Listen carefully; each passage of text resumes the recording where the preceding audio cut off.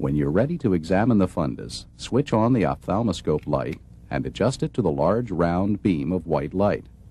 Also make sure the light is bright enough. Set the ophthalmoscope to 0 diopters.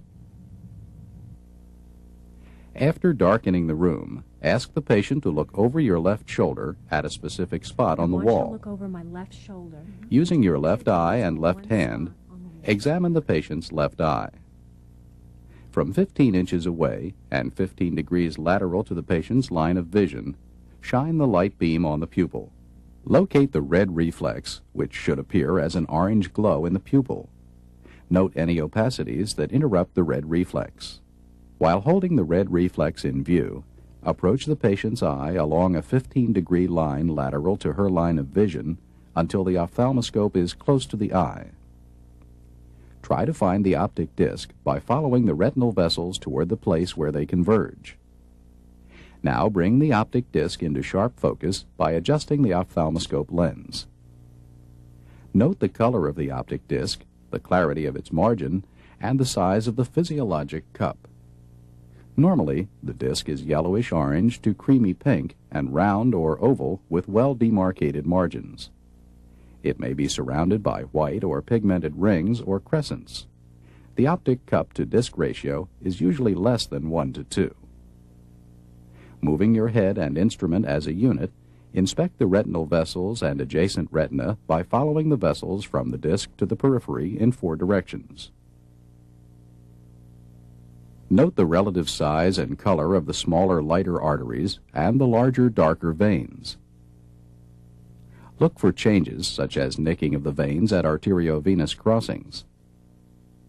There should be none. Examine the surrounding retina for hemorrhages or exudates, noting their size, shape, color, and distribution. Again, there should be none. Finally, examine the fovea and surrounding macula by directing your light beam laterally or asking the patient to look directly into the light. The tiny bright reflection at the center of the fovea may help orient you.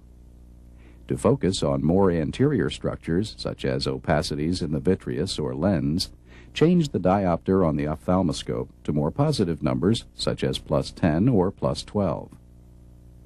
Repeat the ophthalmoscopic examination on the patient's right eye using your right hand and right eye. How an ophthalmoscope works and how you can use this instrument to examine an eye. Many students, and qualified doctors for that matter, may tremble at the prospect of examining an eye. However, all you need is a system, a basic knowledge of the anatomy of the eye, and the ability to use an ophthalmoscope. Simple in theory, but clear instruction and practice in this skill is essential. First of all, you need to check your equipment and make sure it works before starting your examination. If the batteries are flat, or if a colleague has left the ophthalmoscope off its charger, there will be no light and you will not be able to see anything. Believe me, there's nothing more frustrating than a flat scope, so always make sure that when you finish using this equipment, turn it off and if necessary return it to its charger.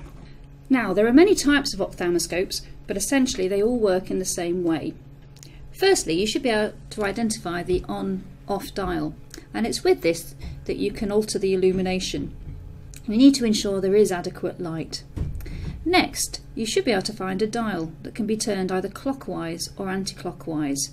This adjusts the power of the lens within the ophthalmoscope and should be set for the moment to 0. Some ophthalmoscopes may come with a series of apertures or filters. As you can see, this can adjust the spot size. If you've got one, just remember small spots for small pupils and large spots for large pupils. Don't worry about the colours for now. Right, so you've checked your equipment, it works, and so you can begin your examination. First of all, as with anything, you do need to make sure you've cleaned your hands before you go near your patient. And next, you have to explain to the patient what it is you're going to do.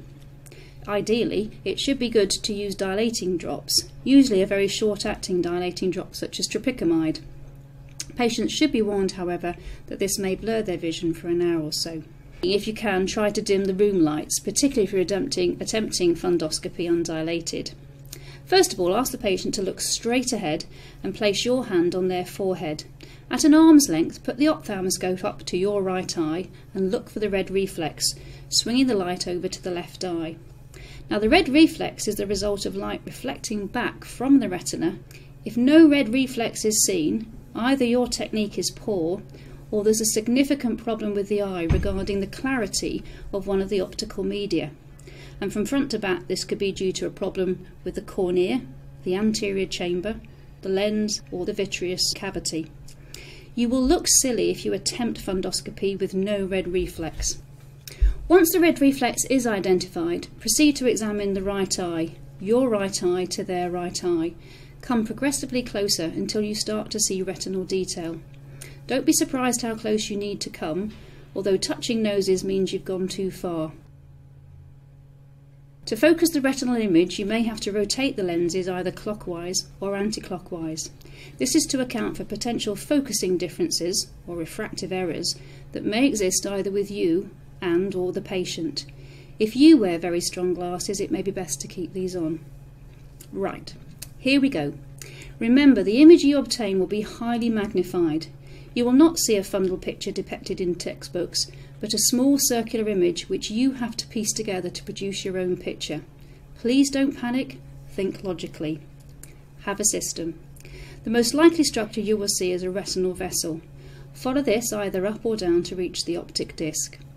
Starting at the disc, which should be nice and pink with vessels entering and leaving, remember the 3 C's: cup, colour, contour. Now follow the 4 vascular arcades, remembering each has a retinal artery and a retinal vein.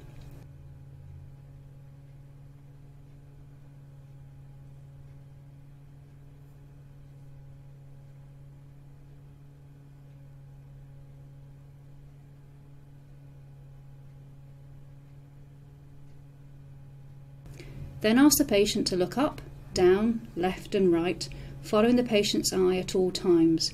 It's here that you will be allowed to pick up peripheral changes.